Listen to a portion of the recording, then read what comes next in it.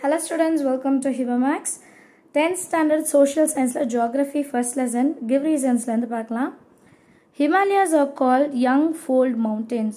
Why அப்படின்ற ஒரு question அது நம்ம என்னன்னு explain பண்ணோம். 2 point எழுதுனா போதும். Himalayas are called young fold mountains because they have been formed only a few million years ago. கொஞ்சம் million years ago தான் அது வந்து form ஆயிருக்கு. And also they were formed because of folding of the earth's crust due to tectonic activities. Tectonic activities na இப்போ earth கீழ நிறைய plates-லாம் இருக்கும், அது மாறுபட்டுச்சுனா அது tectonic activities னு சொல்லுவோம். The mountains வந்து உருவாச்சு அப்படினு சொல்றாங்க. Himalayas have parallel ranges, sharp pointed peaks and steep slopes indicating that they are young fold mountains. So parallel ranges na ஒரு மலை மாதிரி பக்கத்துல இன்னொரு மலை, ஷார்ப் பாயிண்டட்னா மலைக்கு மேலே வந்து பாயிண்ட்டாக இருக்கும், அந்த ஊசி மாதிரி சொல்லுவாங்களா அந்த மாதிரி பீக் இருக்கும். ஸ்டீப் ஸ்லோப்ஸ்னால் சரிவாக இப்போ சர்க்கஸ்லாம் விளையாடுவாங்க, ஸ்டீப்பாக ஸ்லோப் வந்து இருக்கும். இதெல்லாம் என்ன சொல்லுதுன்னா அது இப்போ தான் உருவாயிருக்கு, இன்னும் வந்து இப்போ ரொம்ப பழைய மவுண்டன்ஸ்லாம் கொஞ்சம் டிஃபராக இருக்கும் போல இருக்கு அப்படின்னு சொல்கிறாங்க. செகண்ட் கொஸ்டின் பார்க்கலாம். North Indian reverse R perineal. North Indian ரிவர்ஸ்லாம் ஏன் பெரினியல் அப்படின்னு கேட்குறாங்க. North Indian rivers are perennial because they originate from the snow-covered Himalayas. Snow-covered Himalayas. So Himalayasல பனிலாம் cover ஆயிருக்கும் இல்லையா, அது உருகி வர்றது தான் நார்த் இந்தியன் ரிவர்ஸ் அப்படின்றாங்க. The snow-covered Himalayan glaciers is a good source of continuous water and the rivers are perennial. So எப்பவுமே தண்ணி இருக்கும் அங்கே.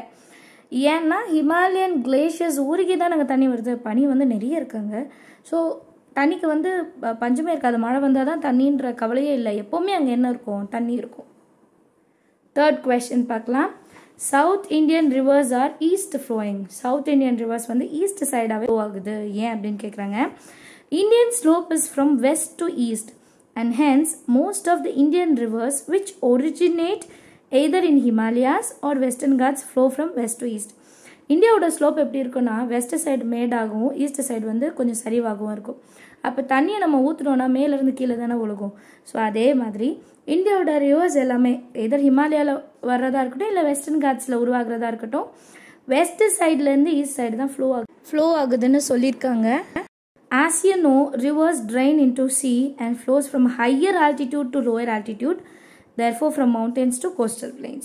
ஸோ நம்ம எல்லாருக்குமே தெரியும் இல்லையா, எல்லா ரிவர்ஸும் எங்கே போகும், சீல போய் கலக்கும். அண்ட் தண்ணி எப்போவுமே ஹைட்டில் இருந்து தான் கீழே இறங்கும்.